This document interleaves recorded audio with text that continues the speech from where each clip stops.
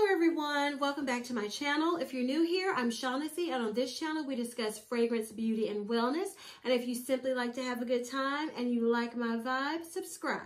So you all, in today's video, I'm going to be talking about in-shower body lotions. Now, I was inspired to do this video by watching Takara, hey girl, hey, do her empties videos, and she always has a ton of in-shower lotions. And I used to use them some years ago. I wasn't really impressed. But as I've changed everything in my shower and bath game, I was like, okay, I want to try them again. So I thought it would be fun to try quite a few of the ones that you can find in the stores now. I didn't want to do ones that you have to try to hunt down, because that can be fun, but that can also be annoying, that when you're watching someone and they're telling you about something that you can't find anywhere. So I wanted to review and compare the in-shower lotions that are in stock at your local Target, Walmart, Walgreens, CVS. You know, you can find these easily. So the first one I'm going to talk about, I've seen like one or two people haul it, but not review it. And that is the Soap & Glory All the Right Smooth In-Shower Moisturizer. And I had never seen this one. It was in Target. And look, y'all, they gave me like a busted top in my pickup order. And I was about to say, Now, I expect this from Walmart. I don't expect it from Target, but I opened it, I could tell it hadn't been used. So I was like, okay, I'm gonna let it go. Now this one, it's very citrusy, as you can see from all the grapefruit right here. This is a nice, refreshing in-shower lotion. So I used it and I could tell that my skin was soft. It did feel moisturized. Now this is one, I wouldn't say, this is one you rinse off. So this is one that if you're like me, you don't immediately start your out of shower routine. This will make you won't have that dry, tight feeling sometimes you can get out of the shower. This is one that can hold you over until you want to lotion. So this is one I would use lotion afterwards, but I do really like the scent. And like I said, it helps me stay feeling moisturized until I lotion. So to me, it's a good one. Not great, but I do really like it. And let me tell you, for me, an in-shower lotion, it won't take the place for me of lotioning. I like my skin to feel super duper moisturized and soft. So a couple of these, I feel like you don't need a moisturizer if you choose not to, but I just don't feel right if I don't lotion after showering. That's just me. So that was the only one from Soap & Glory. I forgot to tell you that the Soap & Glory, it is 8.4 fluid ounces. So you don't get a ton of product in this one, which is a drawback for me. I felt like I didn't have to use a ton of this to feel moisturized though. So that is a good thing. Next, we're going to talk about Nivea. And I have two from Nivea, and we're going to talk about the Cocoa Butter. First is for the dry to very dry skin. This has a nice, fresh cocoa butter scent. I really do like the way this smells. As you can see, I have used quite a bit of this, and the reason why is I feel like to feel like this has done anything for me, I have to use a lot of it. And still, when I use a lot, I don't feel overly moisturized. I feel nicely moisturized, but I would think dry to very dry, I would just feel like butter. And I didn't get that with this, which surprised me. I don't know. So this is one I like. It does help me feel if I was the type that wanted to use this only and not lotion afterward, it wouldn't work for me. Not the way that I want my skin to feel. So it is a nice one. I do like the scent, but it did not blow my mind. So the next one is the Almond Oil Very Dry Skin from Nivea. Now this one,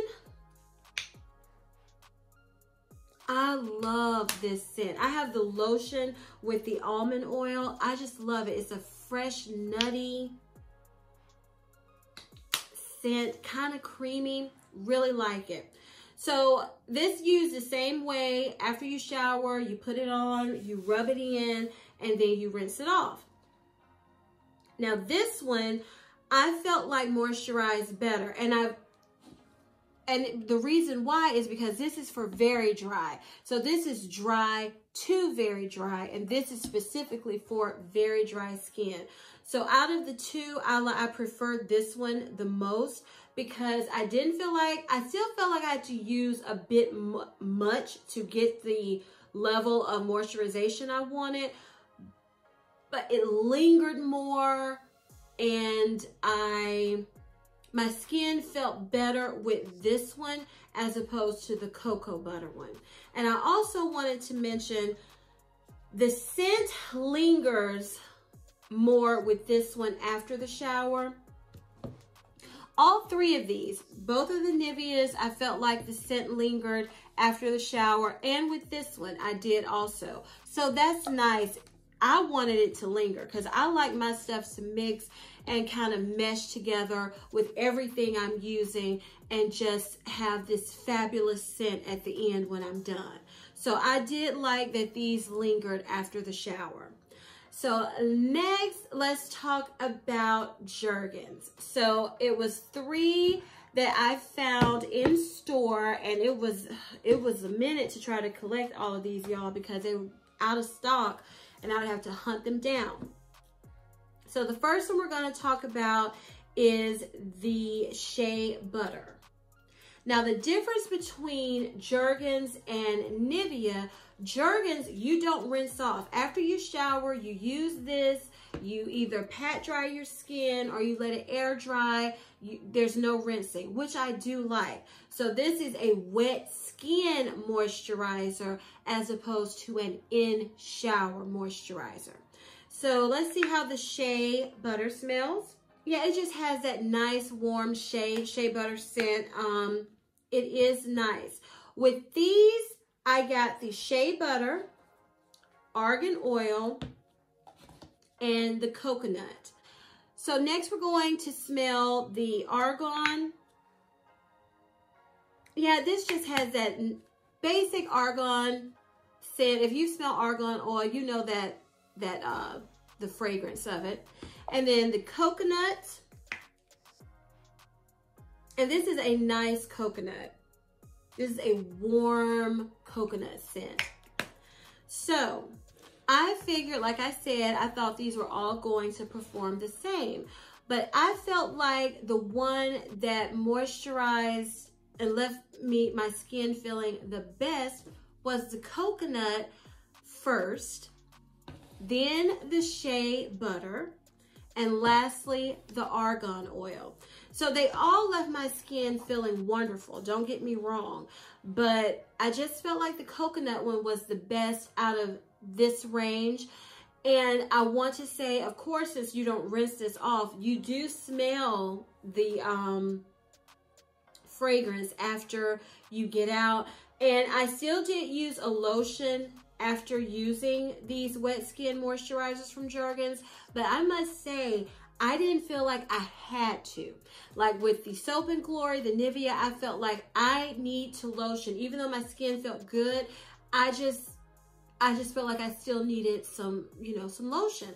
I didn't feel like I needed to put lotion on with the Jergens. So that is a major plus for them. And also with the Jergens wet skin moisturizers, you get 10 fluid ounces. So it's like in between the Nivea and the Soap and Glory. Now with this, I did not have to use a ton. So that's a plus with these. I use, just, squirt out like quarter size is basically what I would use with any of these, and then more with the ones I felt like I needed more to get the level of moisturization I wanted. But with the Jergens, it's about a quarter size, worked wonderfully. So even though you get 10 fluid ounces, which to me is a decent amount, you don't have to use a ton to get those great benefits. So next I'm going to talk about the one I was the most excited about and interested in, and that is the Olay body conditioners. So I have the vitamin E, which is the pink and gold. I have the retinol, which is the purple and gold. And the shea butter, which is kind of like a peachy yellow and gold. And lastly, the coconut oil, which is like a brown and gold at the top. So y'all, these have been getting a lot of hype, and I was just super excited to try them. So let me first start off. I think the first one I was able to find was the shea butter. So this has a fresh shampooy scent to it. Now these have 8 fluid ounces. I had to use quite a bit to really feel like I was moisturized. But after using a bit, you know, my skin felt great. Smelled great also. I did feel like I needed lotion after using the shea butter. I like the scent of it. I like the feel of it. But I had to use a lot to have my skin feel the way I want it to feel. The next one I was able to pick up was the retinol. And this is one, it has a very strong floral fragrance. I mean, really strong. Nice, but it is very strong. Now this one, I kind of used the same amount as I did with the shea butter. Y'all, my skin felt so good. And I did not feel like I needed lotion after using the retinol one. My skin was so fragrant too. This lasted, they all last, you know, a little bit on your skin.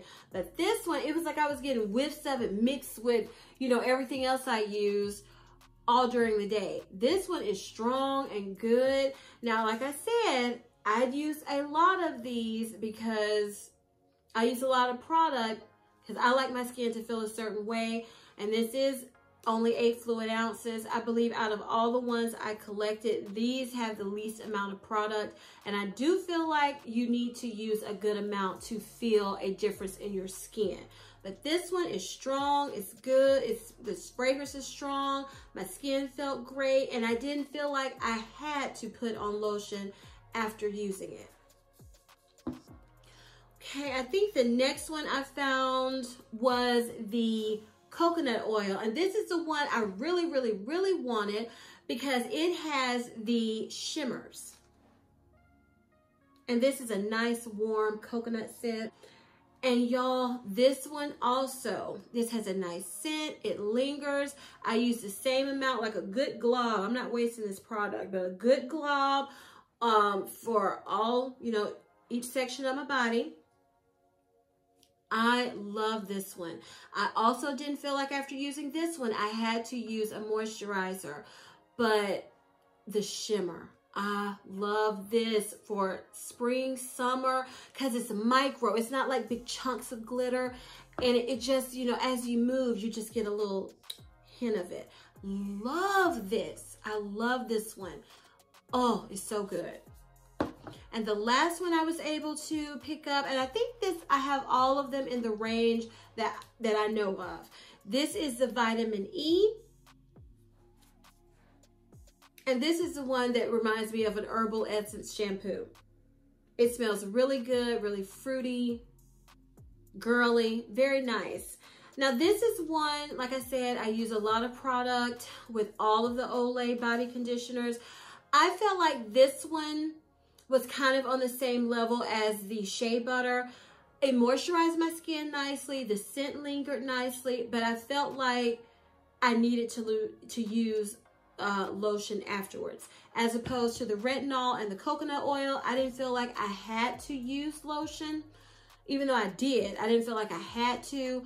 With the vitamin E and shea butter, even though they moisturize well, even if I was someone who didn't want to lotion, with this I would still feel like I would need to, because I felt like I was moisturized, but I don't want to be feeling dry during the day. I want to stay moisturized all day long. I don't want to have to worry about it.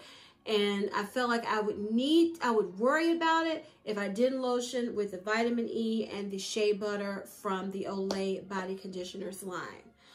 So y'all, lastly, I haven't seen anybody talk about these. I hadn't heard about them, but I was like, I'm going to give them a try. It'll be fun. And this is the Curel Wet Skin Moisturizer, and this is the Itch Defense. So this is for, you know, if you have itchy, eczema-prone skin, this would be a nice one for you. And this is a very basic lotion smell. Think of your basic drugstore lotion smell with no fragrance added. That's what this smells like. So it's nice to me, like a nice fresh lotion smell. Now this is one that's like the Jergens, where you don't wash it off. So it felt wonderful, you all. It felt silky smooth on my skin. I didn't use a ton of product either, but it did feel really good. But I must say, I felt like this Curel left a little film on my skin, like a little stickiness afterwards. But you know, I use lotion anyway, so that went away. But I did feel like just a hint, not too much to make me go, oh, I don't like it at all. But some people that might annoy you, so I just wanted to let you know. But this is a great wet skin moisturizer too. And I sometimes do get itchy skin, so I use this when I was feeling like, you know, and I felt like it did help. My skin felt really good, really moisturized, except, you know, a little film on there. But I do like this. This one, I believe, all of these cost about the same price. The Curel, I think, was the most expensive out of the line. I want to say that this was about $10 for this one, I want to say. So this one is the most expensive. But I do believe if you have dry, itchy skin, eczema-prone skin, I do think this would help you and kind of help the itching a little bit. So I think it's a nice product. And this one has 12 fluid ounces. So the one with the most product is Nivea. Nivea, you get the most bang for your buck, but on certain ones, you know, you have to use a lot of product for me to feel the moisturization I like. Okay, this last one is the Curel Hydrotherapy Wet Skin Moisturizer, and this is just your basic one. It's not one that's geared toward eczema or anything. And this one to me has the lightest scent, but also just a light, clean, your basic lotion smell.